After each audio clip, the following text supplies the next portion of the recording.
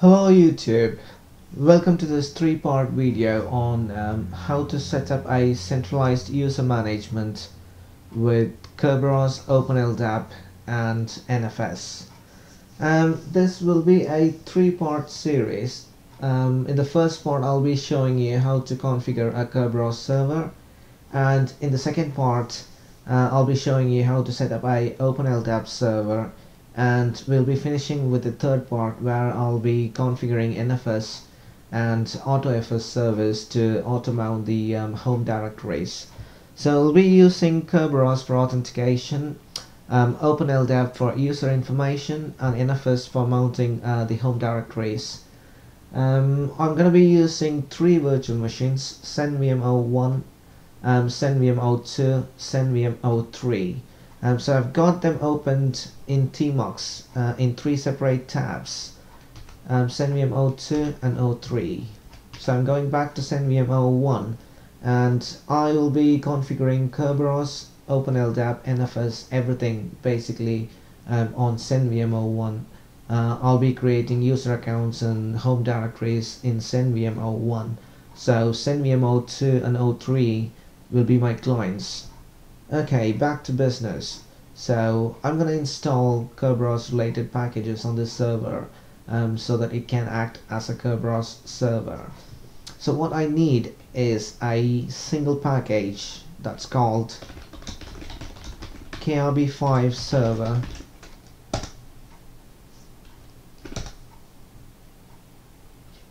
So once that's installed, we need to edit three files. So let's do the first one, which is etckrb5.conf.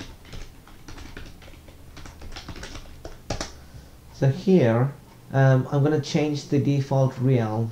So I'm going to change example.com to jungle.kvm in my case. So before that I need to uncomment all these lines.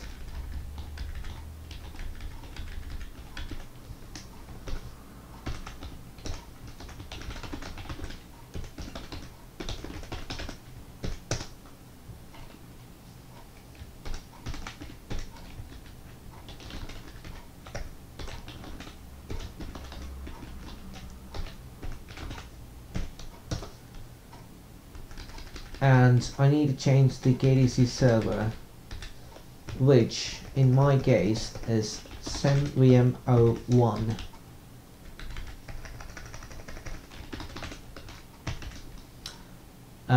That is it in this file.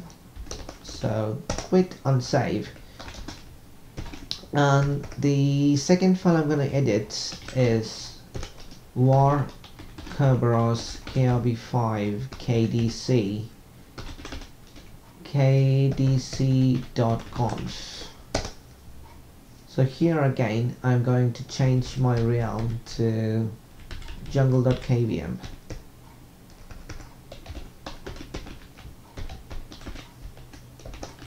Save it, and the final file is going to be kdm5.acl.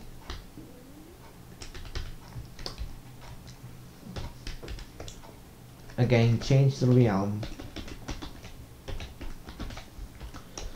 So we are done with updating the configuration files, and now we need to create a Kerberos database, which can be done using kdb5_util command.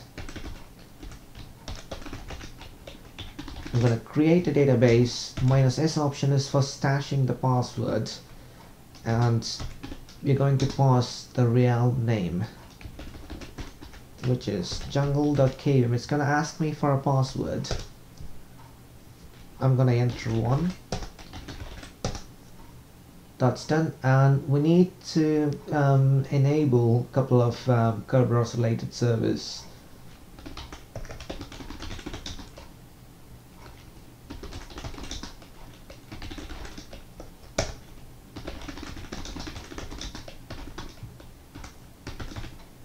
So these are the two services, kadmin and krb5 kdc. Let's start these services.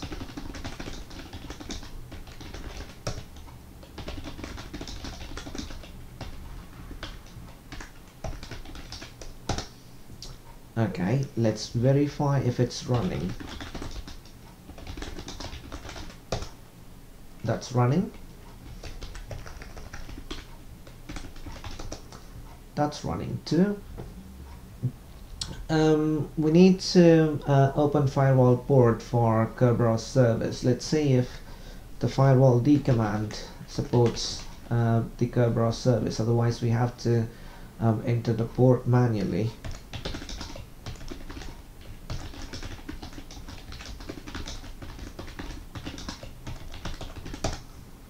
Okay, so we've got Kerberos as a service, which means we can use the add service command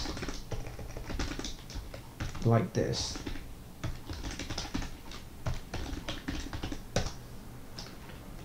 And we need to reload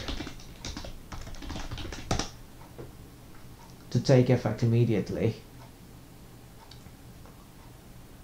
Okay, so now the service is running. We need to create a user principal for the admin user, which can be done using kadmin.local, and let's create a principal.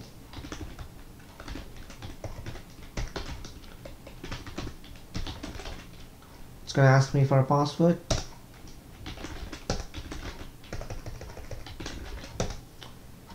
Okay, so while I'm here, I'm going to create a host principal for CenVMO2 and CenVMO3.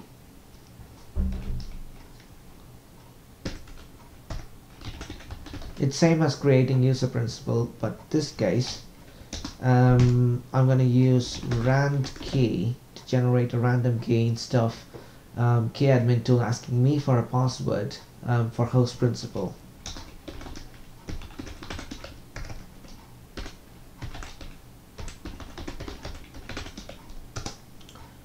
Done, and I'm gonna add one for CenVMO3.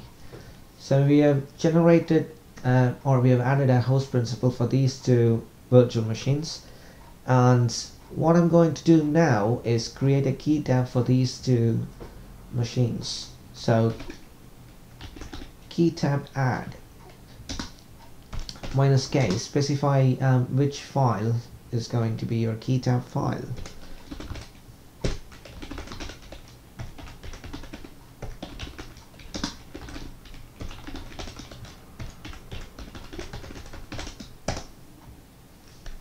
And let's do one for CenVMO3.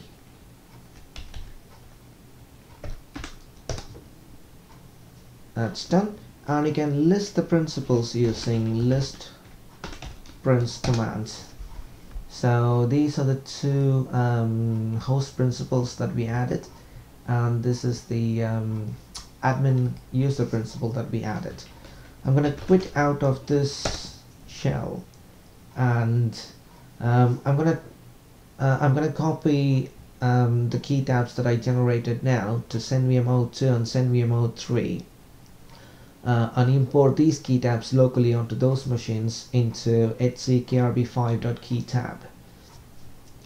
I also need to copy etckrb5.conf file because basically it's going to be the same on all these machines. So instead of editing all those changes that are edited here in CenVMO1, I'm just going to copy that file as well. That saves me some time.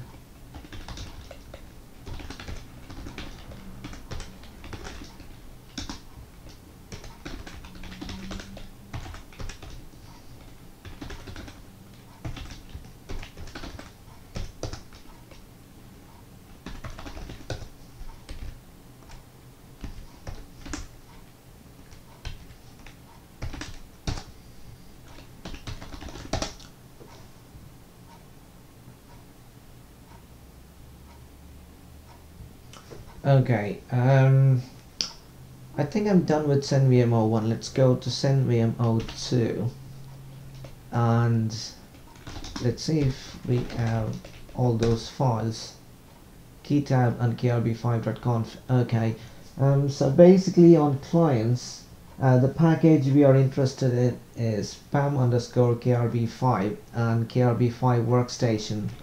So let me install those packages.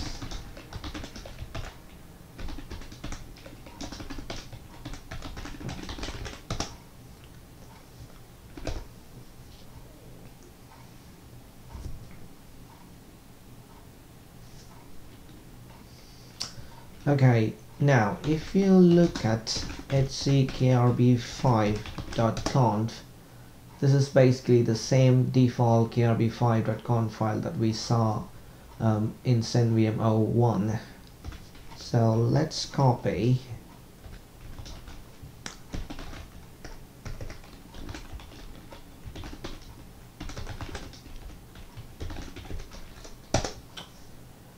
that's done, and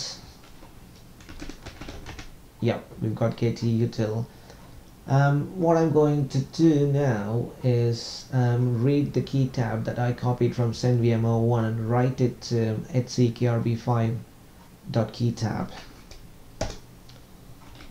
rkt for read key tab, CentVM02.keytab, and I'm going to write key tab. I'm going to write it to hckrb5.keytab, and if you do a list, it will list you all the entries in there. It's showing too much entries. That's because it has, I'm not sure, it has done a read key tab and write key tab. I don't know why it's showing these many entries, but that's nothing to worry about.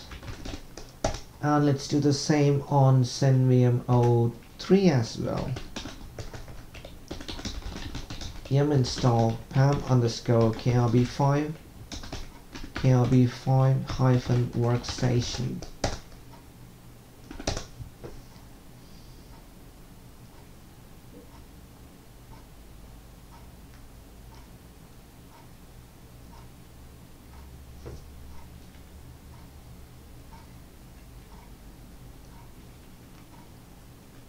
Okay, let's copy the krb5 configuration file and let's import the key tab.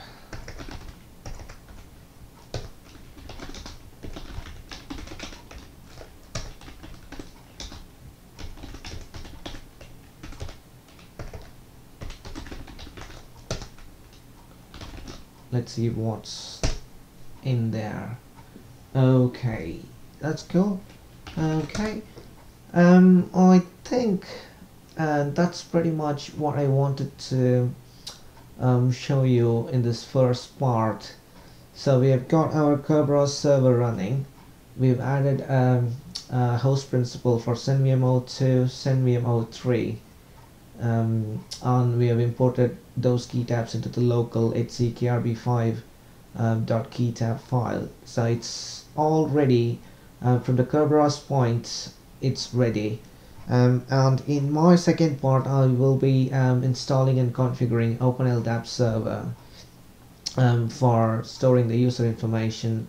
And on that second part, I will be creating user accounts and migrating user accounts from the local Unix password file to the OpenLDAP server, and do a lot of stuff. It's going to be a bit lengthier video, the second part, but that's more interesting. Okay, I think that's it. Thanks for watching. See you in my next video. Thank you.